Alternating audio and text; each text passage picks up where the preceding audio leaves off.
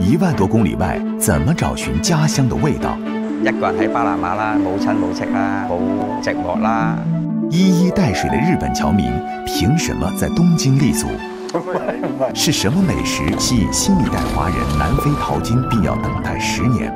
這些味道和這群人，在異國文化的浸染中，在時光的打磨裡，歷久彌新。老廣的味道之僑味。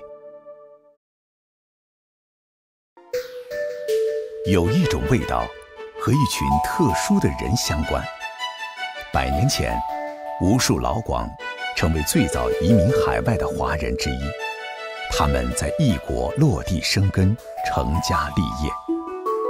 他們所做的飲食，既有來自家鄉的風味，也融入了僑居國的飲食習慣。而這種味道，也成為華人走遍世界各地的慰藉。這便是僑味。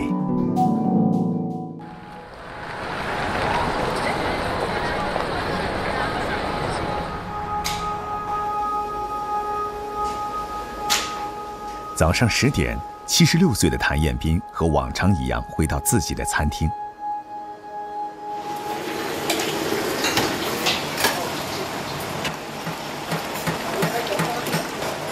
超過半個世紀的廚師生涯，讓他更喜歡待在後廚，掌控餐廳的每一樣出品。和廚師們一起吃飯聊天，也是他每天必做的事情。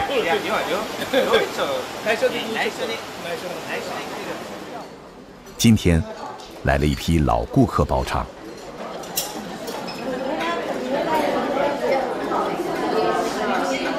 譚彥斌特地到餐廳裡和老朋友們見見面。不少食客是他多年的粉絲，紛紛和他拍起了合照。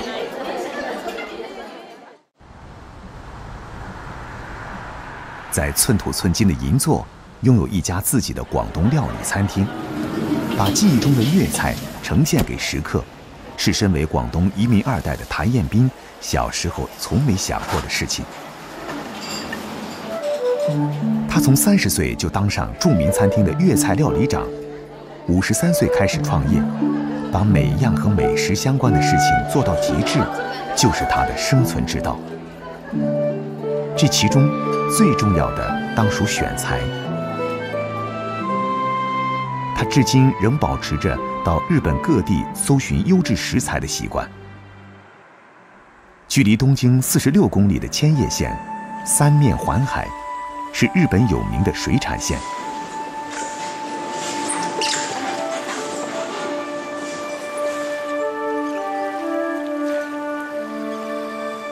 位於千葉南部的盛浦漁港，盛產一種名貴海鮮，譚彥斌聞訊而來。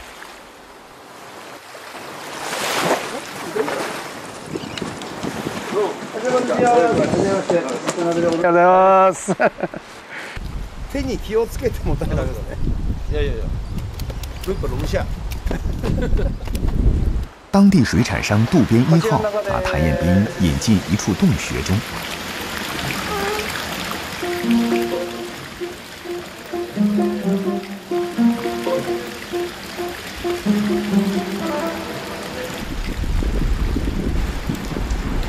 原來，當地人利用洞穴天然恆溫的特點，儲藏野捕的海鮮。他們用傳統方法捕撈龍蝦，已有300年的歷史，產量居日本首位。6、やっぱ8、9でしょうね。が多い。だんだん秋になってくると、だんだん取れなくなってくるんで、だんだん小さめが増えてきます。はい。で、深いところにかける浜もあるんで、そういうところに声をかけていただくようにしないとなかなか集まらないです。はい。日本龍蝦也叫伊勢龍蝦，因伊勢地區最早開始捕龍蝦而得名。千葉的龍蝦，無論品質還是捕撈方式，都與伊勢同宗同源。別看這種龍蝦個頭不大，只有半斤重，25到30厘米長。但即使是在品質出眾的日本高檔海鮮裡，它也能佔一席之地。私いいですか？会長、エビ持ってきましたんで。はい。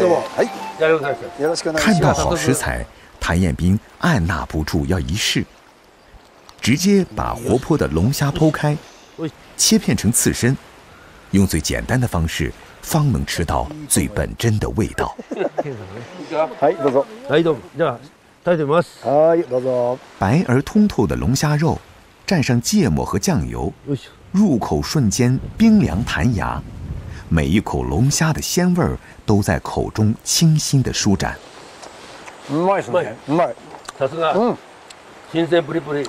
龙虾的甜、酱油的厚和芥末的辣，达成了微妙的平衡。本当に美味しい伊勢海老ありがとうございます。とてもこちらこそありがとうございます。そうですね。広東語で言うと好新鮮、好滑、好甜。好鮮。好食。好多謝你。試下。はい。いただきます。はい。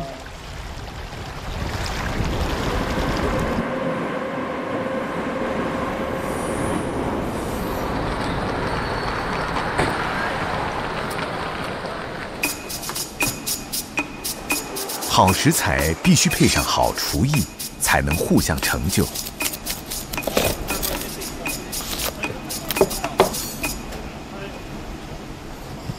已经很少下厨的谭彦斌决定用这次采购的龙虾做几道菜。龙虾卷的灵感来自古典粤菜大虾卷，谭彦斌用龙虾代替大虾，甜脆度将会提升。在切片的龙虾肉中，穿入火腿丝和莴笋丝，手工的好坏直接决定双丝在炒的时候是否脱落。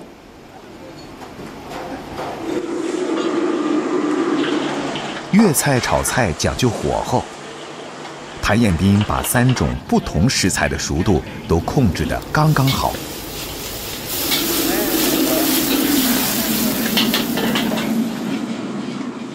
Q 弹的龙虾肉夹杂着咸香的火腿和爽脆的莴笋丝，口感丰富，滋味无穷。香口的菜肴似乎在全世界都受到欢迎。上世纪80、90年代开始流行的金沙做法和龙虾十分般配。给龙虾裹上咸蛋黄酱，炒至酱汁起沙。龙虾表面披上了一层色泽金黄、酥脆甘香的外皮，便大功告成。外酥里嫩的口感让人欲罢不能。蒸是粤菜常见的烹饪方式，广东人笃信这样最能吃到食材本身的味道。谭彦斌撒上老广常用的豆豉，昂贵的龙虾顿时增添了家常亲切感。在豉汁的加持下，龙虾肉咸鲜爽滑，鲜美多汁。日语里，龙虾写作海老，因虾背卷起的姿态像老人，一对触角像长须，因而龙虾还有长寿的吉祥寓意，是广东料理高档宴席上的颜值担当。一桌好菜，谭彦斌和几位餐厅资深员工一起尝鲜。餐厅开业22年，他的员工有日本人、中国人，也一直在日本人口味和祖国正宗粤菜味道中寻找平衡点。但无论吃过多少美味，他最爱的依然是简简单单清蒸的红石斑鱼，因为那是小时候的味道。最中意清蒸紅斑，依家啲好中意，嗰個味道係阿媽嘅味道。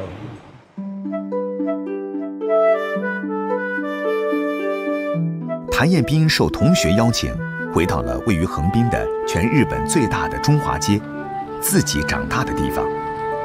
在这个140年历史的街区，他的父母是早期的移民。生まれは横浜中華街山下町、横浜市中区山下町の中華街中ですね。両親の生まれたとこは広東省。因為我啲鄉下同鄉會嘅，又未學同鄉會。这里是他小时候来喊打麻将的父亲回家吃饭的地方。喺嗰度住咗10年咧，我喺嗰度出生嘅。在小学同学的陪伴下，谭彦斌在路上不断地被2种人认出，一种是视他为偶像的年轻厨师，一种是同龄的老同学、老邻居。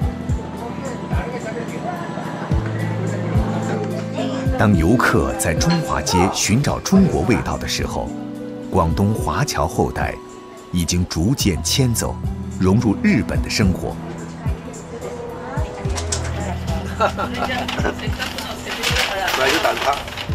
但总有那么一些雪泥红爪，印证着广东人在这片土地上的拼搏与荣光。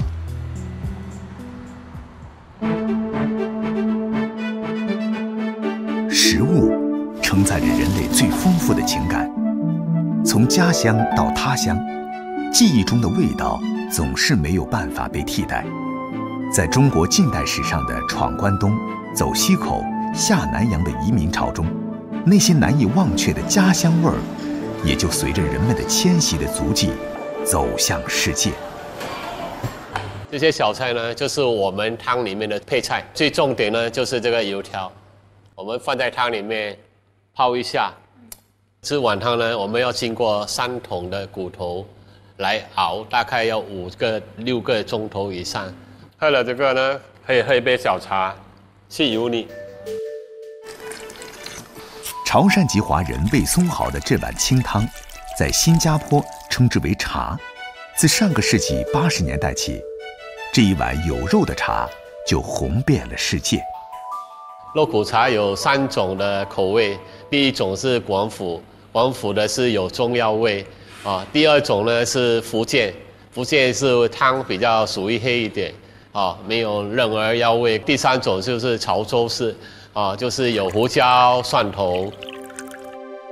看似普通的一碗汤，似茶非茶，它饱含了华人下南洋谋生的艰辛，述说着一段段感人的故事。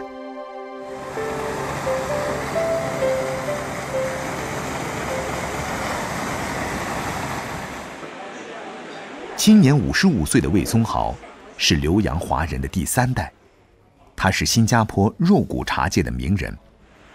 他出品的肉骨茶吸引了不少明星政要前来帮衬，连香港特首访新期间也连夜赶来品尝，一时成了热议话题。一碗正宗的潮式的肉骨茶呢，最重要就是要用到3等的香料。第2呢，就要新鲜的猪肉。第3呢，最重要的就是要用心。你好，这边还有一个豆腐。很少人知道魏松豪的肉骨茶手艺并非祖传。当年为了帮补家计，9岁辍学的魏松豪白天做杂工，晚上到肉骨茶店当服务生。他一开始是洗碗，然后捧菜啊，然后煮饭。因为以前我们的师傅很少教的，就是我们自己用眼睛去看。然后有时候师傅不在的时候，我们就去替，所以就从这边摸索的学习来的。25岁那年，勤快务实的魏松豪从没想过正值青春年华的自己会迎来一场沉重的打击。一场车祸让他失去了右眼，脊椎骨撞裂，头部失去知觉。医生讲80到90，应该是终身残废，所以我很幸运，然后就康复了，能轮还有能动，逃过了瘫痪的厄运。但魏松豪的容貌已毁，人生陷入了低谷。万幸的是，还有女友的鼓励与相伴。当初我太太的细心的照顾下，然后康复了。我就跑去找工作，找到一份修理汽车的学徒，不过觉得肮脏不利于我的眼睛，所以呢我就辞职了。就想到我小时候当学徒的时候，有学到一门手艺，就是做肉骨茶。1991年，走出困境的魏松豪和姐姐东凑西借，开了一家肉骨茶的小店。前期在肉骨茶当小工时，并未学到制作精髓。开业后的魏松豪，其实在摸着石头过河，留不住食客的胃，也就留不住客源。魏松豪深知这个道理，如何研制出看家配方，成了他最要紧的任务。肉骨茶以前是鼓励吃的，有一个前辈把广东那边煮肉的那种办法拿来这边改良，研究这个肉骨茶就用胡椒来去寒，蒜头呢可以杀菌功效，所以他们就每天早上煮了吃好了，他们就去干活，增加了他的体力。从当年的苦力工人需求出发，要让一碗茶为食客增体力、补身体，魏松豪认为材料的货真价实是首要条件。这个你看，这个有血水都是新鲜的，就好了，有一点肉啊，它熬出来啊，它有那个油啊汁，对，会比较香。这样，这个蒜头要大概有。肉骨茶正宗不正宗，懂行的人从喝下的第一口茶汤就已经知晓。要熬出一碗诱人的茶汤，魏松豪靠的是3个锅和3种骨头。为什么只能用大骨，其他的骨头不可以呢？因为大骨熬出来那个骨头出来，它的汤就会鲜甜。蒜头跟汤啊，全部要熬5个钟头，水滚了就把火关小。猪大骨的胶原蛋白能增强人体制造血细胞的能力，大蒜的蒜素能消炎杀菌，减少病毒对人体的伤害。大骨和蒜头经过5个小时慢熬后，汤水被移到另一个大锅里继续熬制。选择脊椎骨作为汤底的第2次熬制材料，再加上马来西亚当地的胡椒，熬出来的汤底热辣鲜香。最后把煮好的排骨段和汤底大火煮开，一碗色香味俱全的肉骨茶就此诞生了。一碗茶汤，魏松豪煮了将近30年。如今的肉骨茶早已从为苦力工人提供营养，华丽转身为新加坡的地道美食。而魏松豪不仅用这碗茶汤实现了自己的理想，也用这碗茶汤养育了他的一家大小。其实我也是告诉爸爸说，我要接手。当时他还反对呢。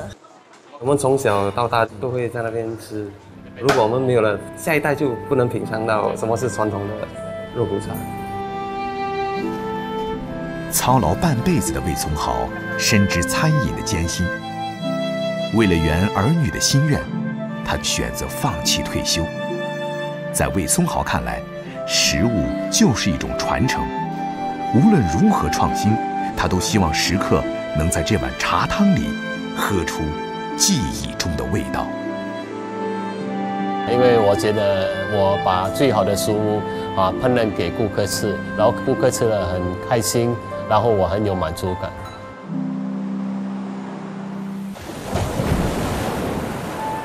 和新加坡接壤的马来西亚森美兰州的波德申，是距离吉隆坡最近的海边小镇，常年温度在26度以上。这里的华人大多是上世纪30年代社会动荡时期从广東、福建一帶來到這裡的。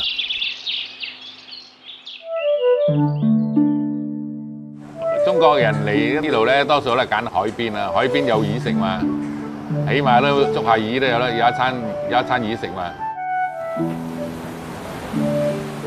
在馬來西亞3000多萬人口中，華人佔了22%，他們大部分從事和餐飲相關的工作。像祖輩一樣做捕魚、養豬、割樹膠等苦力的華人越來越少。老闆，今天菜怎樣啊？很好啊。哦，還可以哦。OK， 謝謝。每到周末，華人2代周天然的餐廳總能坐滿慕名而來的食客。來這兒吃飯的大多是波德申當地的華人。吸引他們的除了這裡的中餐，大家都是衝着招牌菜咖喱面包机来的。为了这款特别的面包机，早上7点，周天然父子俩就忙活开了。秘制的底料是咖喱粉加上20多种香料调配而成的。跌落咗咖喱料咧，就炒香佢，落水呢個雞子15分鐘。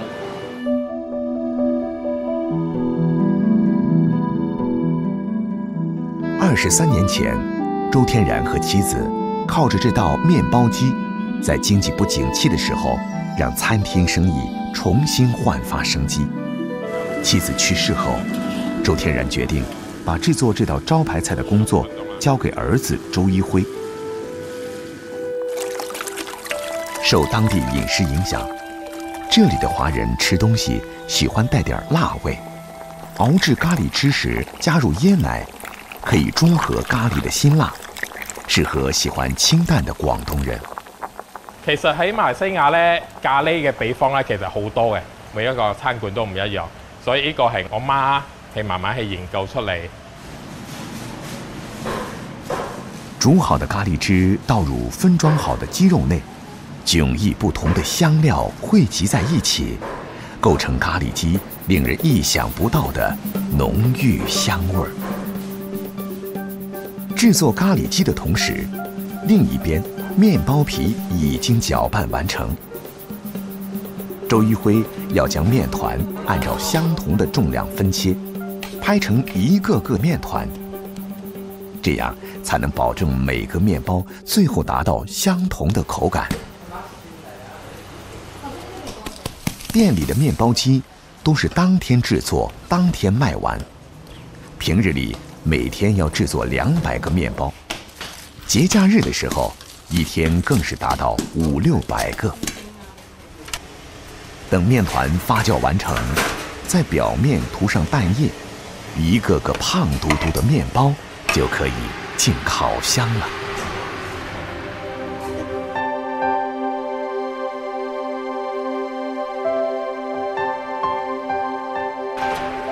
做好的咖喱面包機像一個個金枕頭，吃的時候輕輕剪開上層面包，藏於面包肚子裡的咖喱雞依舊新鮮熱辣，雞肉嫩滑爽口，烤制的黃油面包蓬鬆耐嚼，蘸上咖喱醬汁，風味更甚。這裡的面包除了有咖喱雞味、咖喱排骨味，還有咖喱雞和東坡肉組成的鴛鴦味，所有的混搭都是華人口味和當地口味的結合。炎熱的天氣裡，在食物中加入了咖喱，除了能增加色香味兒，更讓人胃口大增，吸引了不少咖喱愛好者。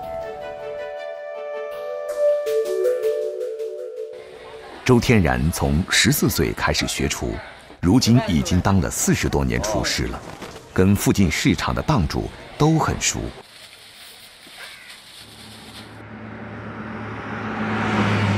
除了咖喱面包機，店裡的招牌龍虎烩海鮮也是周天然的拿手菜。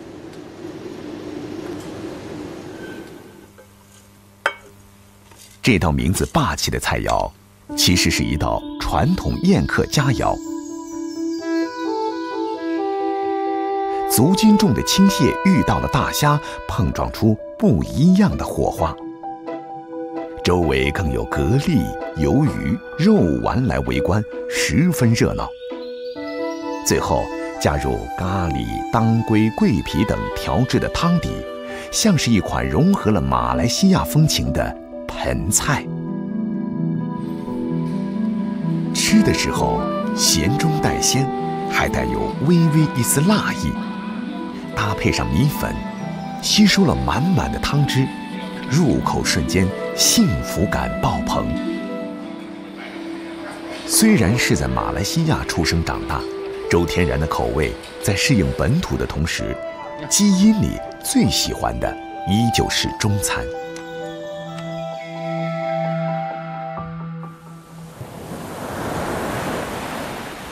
今天，周天然要去参加一个重要的晚宴。今天的晚宴也为学校带来了55万的款项。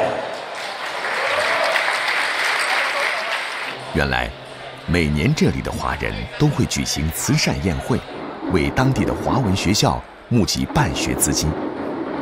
周天然参与的餐饮公司免费提供了整场活动的菜肴。在马来西亚成长的华人，大多从小在华文学校读书，不仅要学当地语言，普通话更是标配。这也是当地华人即使是第4代、第5代，仍然能说出一口流利中文的原因。现在，餐厅经营稳定，有空的时候，周天然会回到小时候长大的渔村走走。当年，爷爷从茂名到这当渔民时住的小房子还在，不过这里的华人生活改善之後，都陸續搬走了。捉魚嗰陣時唔係話好揾錢嘅，米缸日都有空㗎。今日買米就今日食晒，聽日再買過㗎。這些年，從當廚師開始，到租店面開餐廳，最後攢錢買下店面。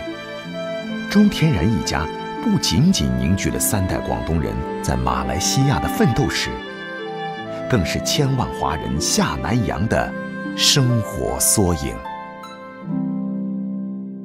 地處中美洲最南部的巴拿馬共和國，早在160多年前就有華人踏足修建鐵路。世界第8大奇蹟巴拿馬運河，華工的貢獻不可磨滅。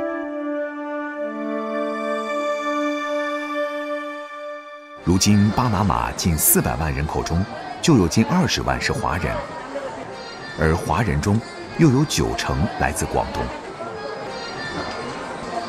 嗱，呢度聽聞咧有100幾年歷史嘅，又係文物嚟嘅。花姐，好啊，好啊，好啊，早晨，早晨，好啊，好啊，多謝。阿添，早晨，早晨。杨子荣是香港人，1983年只身来到巴拿馬工作，常來唐人街看看國人的身影，聽聽熟悉的鄉音，一解鄉愁。頭嗰2年咧，就一個人喺巴拿馬啦，冇親冇戚啦。我哋又嚟唐人街買啲雜誌啊，同埋租錄影帶啊，等下豐盛下嘅生活啊，等佢冇咁悶啦。漫長的融入讓大家難分彼此。勤勞的老廣們為巴拿馬的建設做貢獻的同時，粵菜也在這個國家遍地開花。經過30多年的打拼，楊子榮如今管理着當地3大華人餐館之一的龍鳳樓。每逢節假日的用餐高峰期，楊子榮也會扎進後廚和工人們一起做點心，為節日做準備。我由10幾歲開始做㗎啦，呢度嘅大老闆咧就聘請我哋咧就嚟巴拿馬，嗰陣時係24歲左右啦。咁啊嚟咗呢度咧就結識咗我太太啦，就喺度結婚啦，拉尾就逗留喺度啦，一路咁做落去啦。楊子榮本就點心師傅出身，來到巴拿馬之後，教會了許多當地人製作中式點心。現在後廚多數都是他的徒弟或者徒孫，負責當地10幾家中餐館及快餐店的點心和甜品的製作。佢好快手啊！西人嚟講，佢做得最快㗎啦，係啊。呢個咧就叫 Christian， 佢做咗14年㗎啦，佢哥倫比亞人，佢都好幫到手㗎。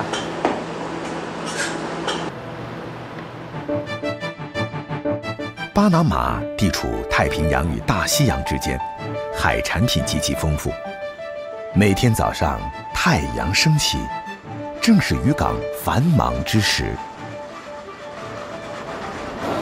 楊子榮早早的就過來選購海鮮。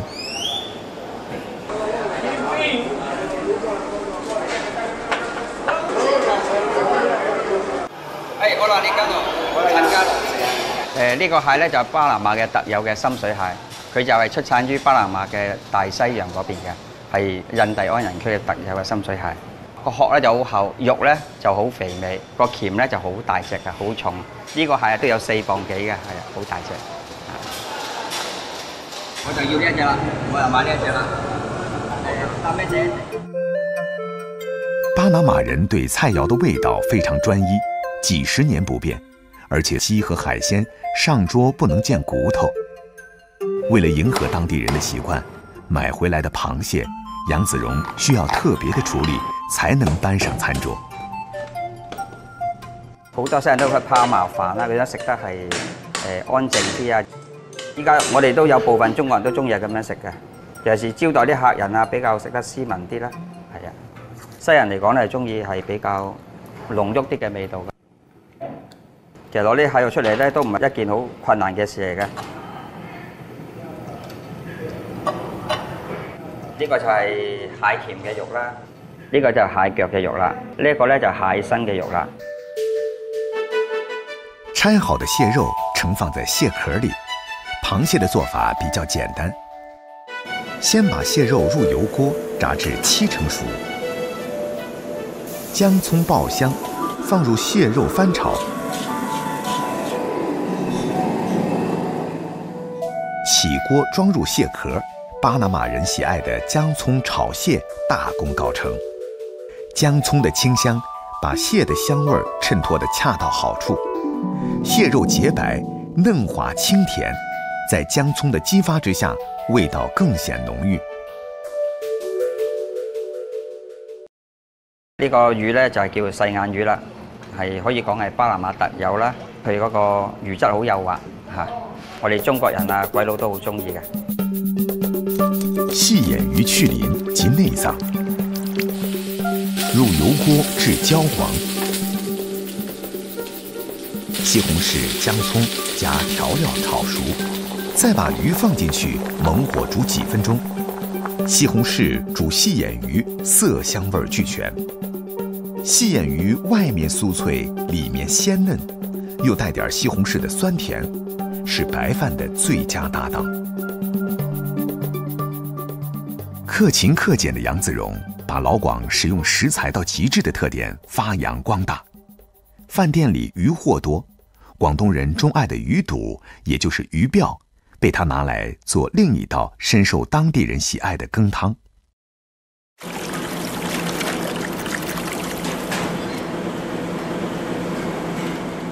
我哋依家將啲魚肚咧就泡水，就泡佢係2天。呢個咧就係我哋泡咗2日水嘅魚肚啦。魚肚切絲，配上竹筍、杏鮑菇、雞肉，先混合入鍋高湯煮，加入生粉勾芡，熟後裝入煲內。港式魚肚羹清潤爽滑中，同時還有軟糯脆甜的口感。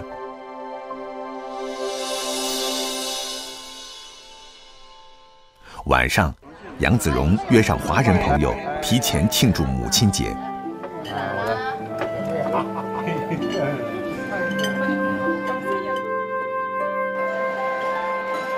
母親節當天上午9點不到，龍鳳樓內已是人山人海。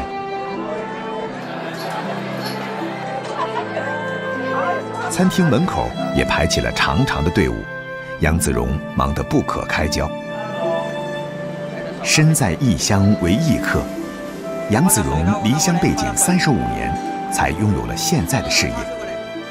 老廣們在遠離鄉土15800公里外的巴拿馬，歷經艱辛，憑着勤勞的雙手，創出一片新的天地。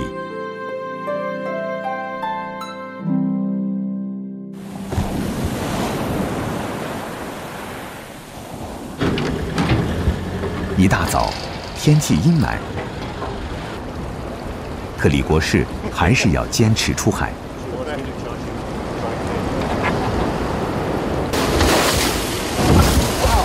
李國士來自香港，港人對吃鮑魚有着特別的執着。鲍鱼在香港的市场需求非常大，李国士看到了商机。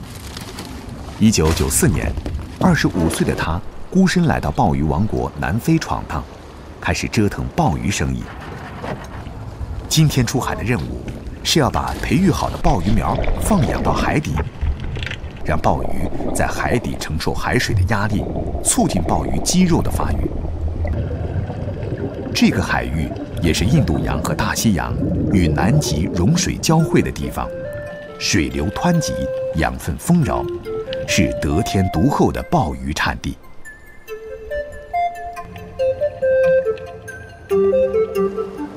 根据南非的法律，鲍鱼一定要长到1斤以上才能被捞上来售卖，但这个過程至少需要10年。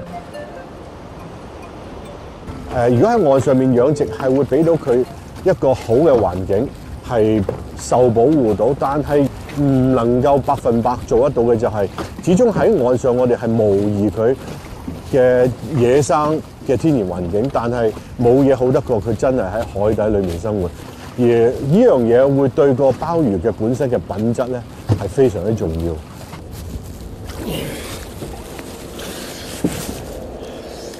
喺個殼上面有好多寄生物，好健康。我就係想見到咁健康嘅鮑魚，咁先好食。鲍鱼被誉为海味之冠，南非鲍鱼是极为珍贵的品种，口感细腻爽甜，纹理繁复精致，是出了名的鲍美人。当地人称它为珍珠之母，香港人则叫它孔雀鲍。因为南非鲍鱼的背面似孔雀开屏。鲍鱼吃什么，很大程度上决定了鲍鱼的品质。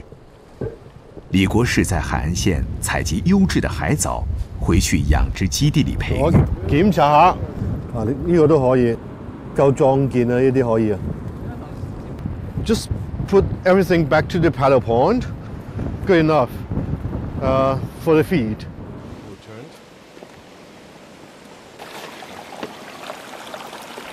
李国士在鲍鱼不同的阶段给予不同的藻类，达14種之多，這讓他的鲍魚有了多層次的鮮味。我希望佢能夠盡快好健康咁樣成長，最快速度去成長。咁我就要俾最好嘅嘢佢。鮑魚佢食嘅食物對佢嘅生長係非常有影響，所以我一定要必須挑選最適合佢哋生長同埋最好嘅食物俾佢哋。咁因此咧，我就要喺海裏邊揾一啲我認為係最好嘅海藻俾佢哋。因為香港人酷愛溏心乾鲍，所以李國士和南非本地的鲍魚養殖戶不同，他的鲍魚專供製作溏心乾鲍。鲍魚的清洗很是講究，去殼、剪去內臟，放在清水中浸泡和沖刷。鲍魚的保護色褪去，露出白身，才算清洗乾淨。多少的鹽度和溫度去煮鮮鲍，對於製作溏心乾鲍是很重要的一個環節。我喺一個日本師傅嗰度學翻嚟嘅，咁我就將佢嘅技術再改良，因為溏心先至能夠係一隻乾鮑魚最好食嘅終極境界。鲍魚肉厚，外層風乾後形成保護層，細菌不能侵入，其內部便不會腐敗。因其內部尚未完全乾透，在贮藏過程中會逐漸自溶而形成溏心。這需要乾鲍的肉質堅硬，紋理緊密，才能保護和滋生內裡的溏心。極品溏心乾鲍烹調之後，每一刀切下去都富有彈性，有少許粘刀的感覺，吃進口中帶有甜味兒，一口咬下去，糖味將鲍魚的香味徹底揮發出來，進入口中越嚼越軟糯，這是鲍魚食客追求的最高境界。溏心呢個部分咧，其實係鮑魚嘅靈魂。咁點解叫佢做鮑魚嘅靈魂咧？就係因為溏心其實就係鮑魚裏邊最重要嗰個部分。唔單止帶俾我哋好好嘅口感，食落去好好食之外，仲係俾最好嘅營養我哋。因为野生鲍鱼濒危，南非政府对鲍鱼捕捞有严格规定，餐厅想售卖鲍鱼都要申请牌照，鲍鱼因此身价不菲。这让有些人盯上了李国士的鲍鱼场，下海偷盗的、抢劫鲍鱼运输车的，李国士全都遭遇了。多得好緊要，差唔多每日都偷，多不勝數。这不，李國士乾脆請來了保安公司，全天候保護鲍魚周全。曾經半年內抓獲200多名偷盜分子。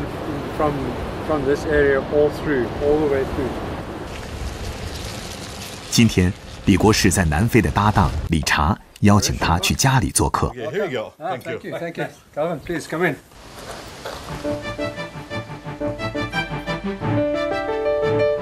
50年份的野生大鲍鱼切片，有个特别的环节是用木锤敲打，这是为了让鲍鱼肌肉放松，使得鲍肉吃起来更加软糯。理查用南非传统的波鸡火锅，放入洋葱、西红柿、胡萝卜、鲍鱼片，加入白葡萄酒，酒里的果酸酶能更大程度地撩拨起鲍鱼的鲜味儿。焖盖煮完，放入各种菇类、蓟莲，再放入龙虾，再焖煮30分钟。一道充满南非风情的鲍鱼焗龙虾就出炉了。李國士也不示弱，烤炉上放锡紙，铺滿粗鹽，將鲍魚帶殼放上去。撒少量鹽在鲍魚腹部，再把锡紙捲起來密封，用鹽分的熱量來烤熟鲍魚。一道中國風味的鹽焗鲍魚，香氣四溢。溏心乾鲍香濃滑爽，理查一家也被李國士影響，愛上了溏心乾鲍。鲍魚的鮮甜和爽滑，衝破輔料的包圍，在味蕾中慢慢荡開去。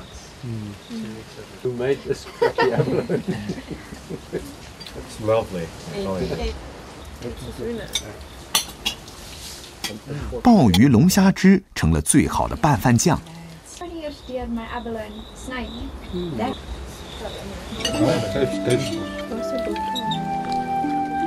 洋葱、蘿蔔、西紅柿、鲍魚、龍蝦的味道在湯汁中融合成了一個整體。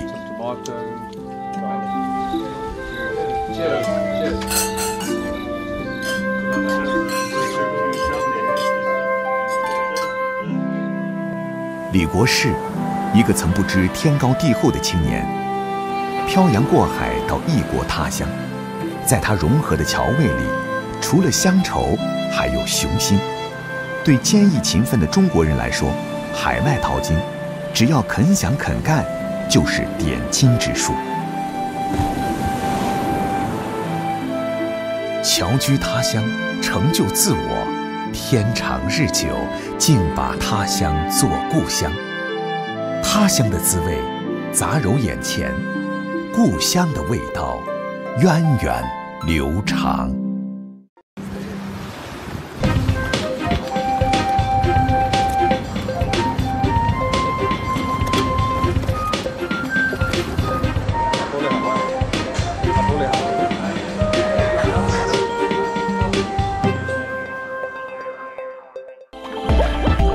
您正在收看的是广东卫视。